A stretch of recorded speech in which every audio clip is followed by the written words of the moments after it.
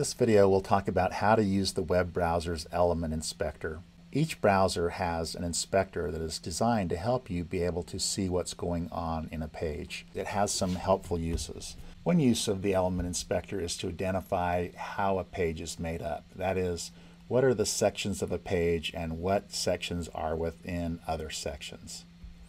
Another use is to find the source of CSS style attributes. That is, where are these styles coming from? This is especially helpful because CSS has inheritance and overriding, and so sometimes you need to be able to sniff out where some sort of characteristic of formatting is actually coming from. Third, it allows you to try changes to your web page on the fly so you can see if they have the desired effect before you actually update the source code. I'm here on a web page and I want to be able to inspect and see what's going on with that page. I have a couple of options. One is I can actually go to some specific element, or I can just go in the page in general, and that's what I'm going to do. And I'm going to select Inspect. This brings up the inspector, and this gives you a variety of different options. I've undocked mine so that I can kind of like move it around independently. So the first thing I like to do when I'm visiting a page is I want to see what the main pieces of a page are. So in here, for example, we have a container which is sort of like the great grandfather. It's the outer container that is the entire page. And within it are other things. There's headers and so forth, and a main body and so forth. So let's use this inspector to get a sense of what the main pit parts of the page are. So first, we have a header, which is up here. And that's sort of like the upper part of the page. And then below that, we actually have another area where this series of menus are. Down here, we have the main area. So I'd like to be able to see how far down that main area actually goes. So by scrolling down and coming back and mousing on this, I can see that the main area goes down this far. Now within each area, there are usually nested sections. So we have a sidebar, for example. We have the main content area within that section. So by navigating down through this page, I'm able to look at the divs and sort of see which sections are within what other sections, and that's really helpful. Now when I click on a given section, down here in the styles area, I can see where these characteristics are, or what these characteristics are and where they come from. So I'm going to make this bigger now so you can get a better feeling for what's going on down here. Within here, I can see that where these styles came from.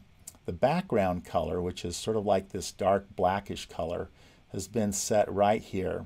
And then I also, for this overall section, we have padding that's actually padding this. And if I turn these on and off, I can see that we have padding at the top. We can also turn this background on and off. And so in this particular web page, what we have is we have a background image that looks like these curtains. And then this is being overwritten by this kind of darkish gray or light black features. And by being able to turn them off, I'm able to see what effect that has on the web page.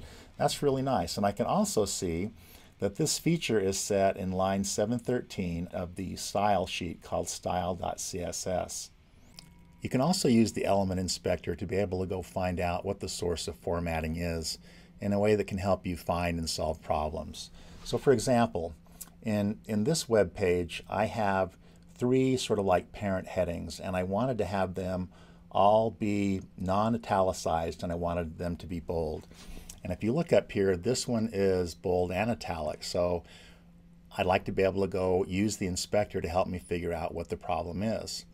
So by clicking on this and then selecting Inspect Element, the inspector takes me over to where this is in the web page, and I'm getting a clue right here. Right here, the class that I'm using is bold. If I look down here, this bold style is actually just applying a bold font weight, but I'm also inheriting in the italics from line item. So essentially what's happening is this is a line item that is inheriting in from my CSS style for line item, the italic. That's why that's italic. And then I've also brought in and put in the bold so that that is actually being called in, this bold characteristic.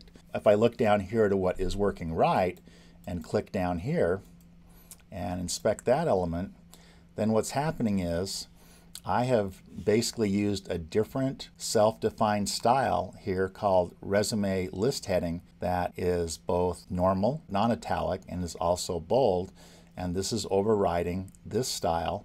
And one of the nice things about this is that you can actually go make this change right in the document and see if it fixes everything.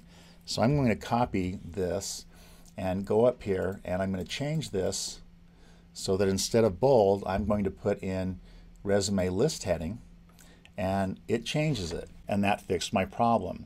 Now, this has not been changed in the source document. To make that change, I'm going to need to go over to the source document and do that.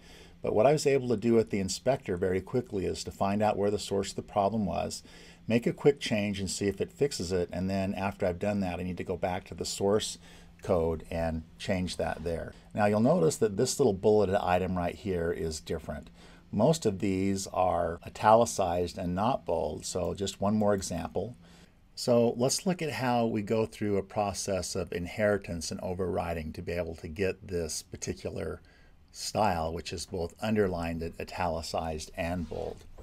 At the parent level, what we did is we applied resume list heading. And resume list heading was both normal, which is non-italics, and bold. But closer down to the item, we have line item, and then line item basically switched it back to italic and switched it back to normal. But then, once I added in the underline and bold attributes, which are here and here, then that overrode the normal.